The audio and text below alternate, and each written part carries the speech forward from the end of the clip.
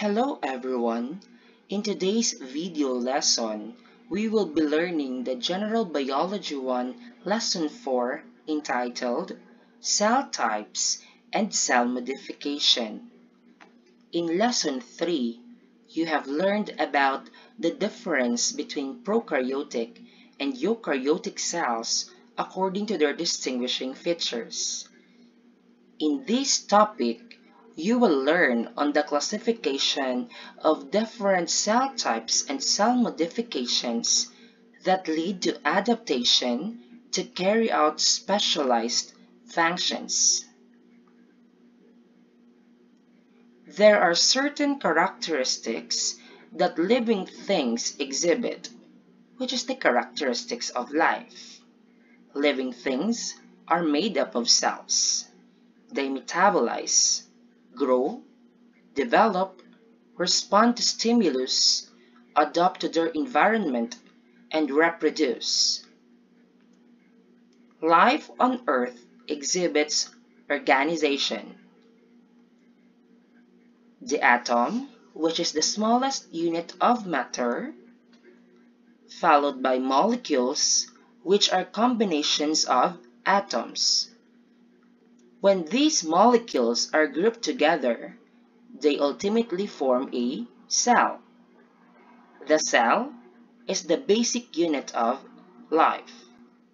In multicellular organisms like plants and animals, cells are grouped as tissue to perform a specific function. Different tissue can group further and form organs. The organs form organ system that makes the function of the body more complex and efficient.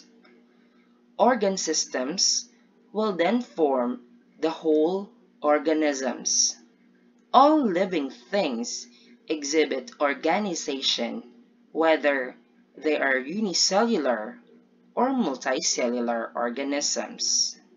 There are hundreds of types of cells, but four main types of cells are the following: epithelial cells, connective tissue cells, muscle cells, and lastly, the nerve cells.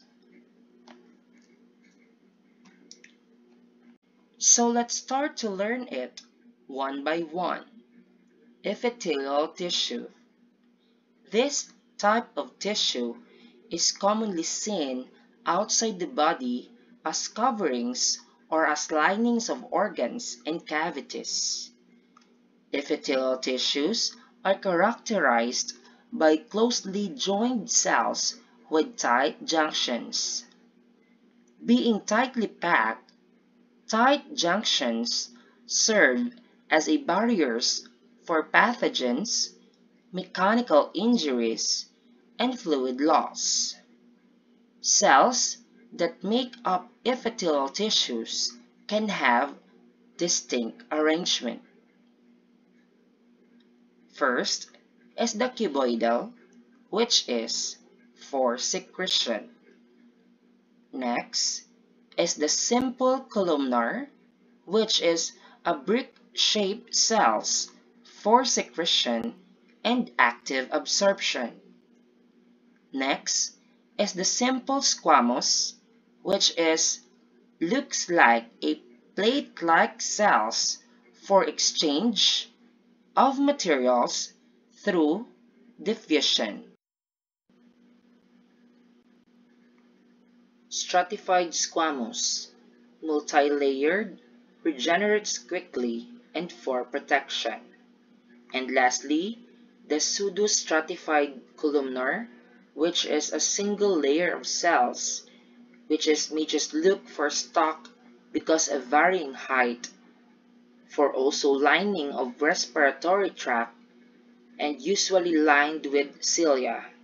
One of the basic example is the type of cell modification that sweeps the mucus. Connective tissue are made up of a matrix consisting of living cells and a non-living substance called the ground substance. These tissues are composed of the following. First is the blood, which is made up of plasma, contains water, salts, and dissolves proteins. So what are the types of blood? First is the erythrocytes, which carries oxygen, or also known as the red blood cells.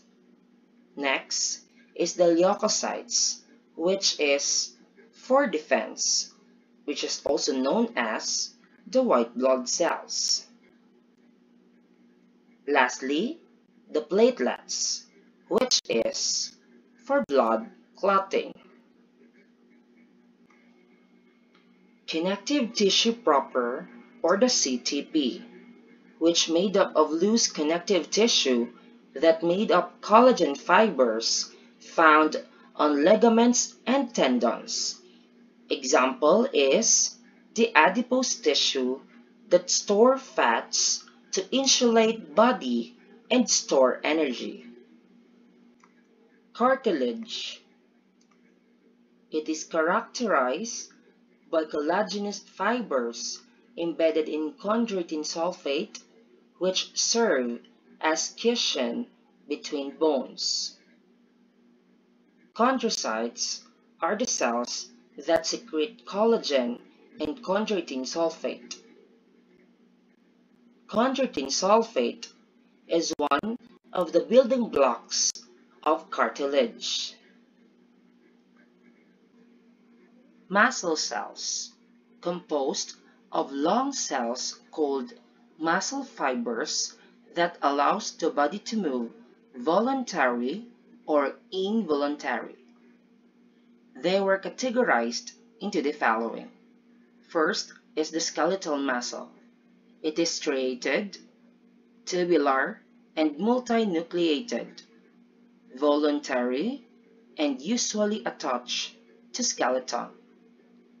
Smooth muscle, non-striated, spindle-shaped, and unenucleated. Also, involuntary, usually covering wall of internal organs. And lastly, the cardiac muscle, which is striated, branched, and unenucleated.